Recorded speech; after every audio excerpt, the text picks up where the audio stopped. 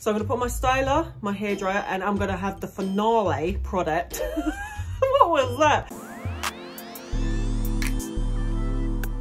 Hey guys, welcome back to my channel. I'm Miss Lauren Lee 11. Today guys, I'm going to be telling you one of the biggest mistakes I ever made whilst protective styling. And it was actually fairly recent. If you are a follower of mine, subscriber of mine, viewer of mine, seen me before, had my face grace your screen, you may have seen my videos that I was showing how my hair turned out after protective styling. And I literally thought protective styling damaged my hair. It wasn't the protective styling that damaged my hair, it was me. So before I go on and tell you what the biggest mistake is, guys, you're gonna have to watch to the end of this video. So whilst you're watching, guys, you might want to pause the video, put down in the comments what you think I might have done if you do recall.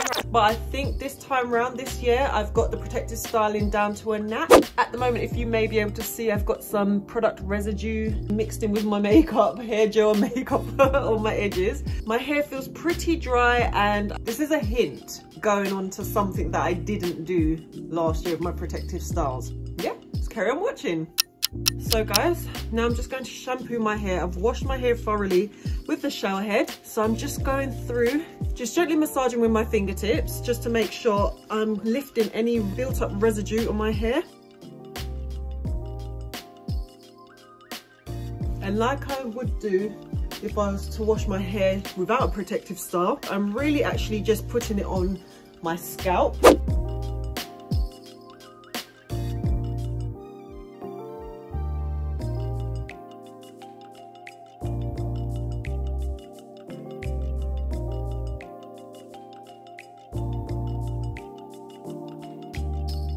Okay, so usually if my hair's out of protective style and just in its natural state, I tend to shampoo once because that's usually sufficient enough. But because my hair is in a style where there's less flexibility and it's a bit more restricted, I'm going to shampoo my hair twice because I'm going to be adding product to my hair after I've washed this out anyway, i.e. styling product. So I want to make sure that my scalp is as clean as possible. I'm going to come back to you with the styling process, okay? All right, guys, so I will see you in a sec. Okay guys, so now I've started applying my Garnier banana conditioner for dry hair. And again, I'm just putting it on my roots and I'm smoothing it halfway down to where my hair is. Obviously when you shampoo, it's the best thing to condition your hair afterwards and put some of that moisture back in. Right, so I'm gonna let that sit for about 2 minutes as you would with normal conditioner. Then I'm going to rinse it out. So now I'm gonna wait a couple of minutes, come back to you when it's rinsed out, and then I'm gonna show you the styling process. So guys, already you can see my hair looking a bit more replenished, a bit more shiny, a bit more, feels a lot smoother, less itchy, way less itchy, and that was the goal. So there's two ways you can do this next step. You can either put the styling products in your hair and let your hair air dry with a head scarf, but you will have wet ends, so bear that in mind, guys. Or you can use a hairdryer, as I'm going to do now, at the end, okay? So for my styler, I'm using the Lottabody coconut and shea oils.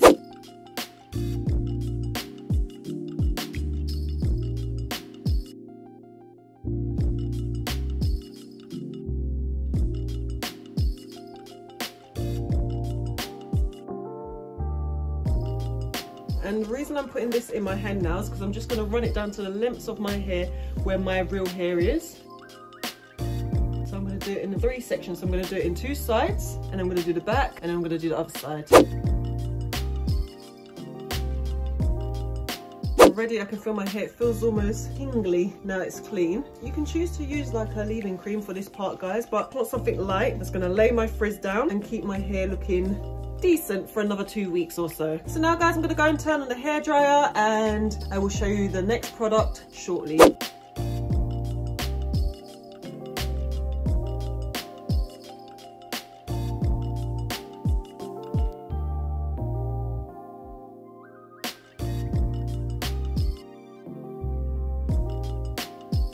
I do want to say, guys, just so you don't get random frizz just blowing up like you can see here, if you have got a concentration nozzle, so you can concentrate the airflow on one area, then that might be better for you to do so. But as you can see, it doesn't look as bad as it did in the beginning.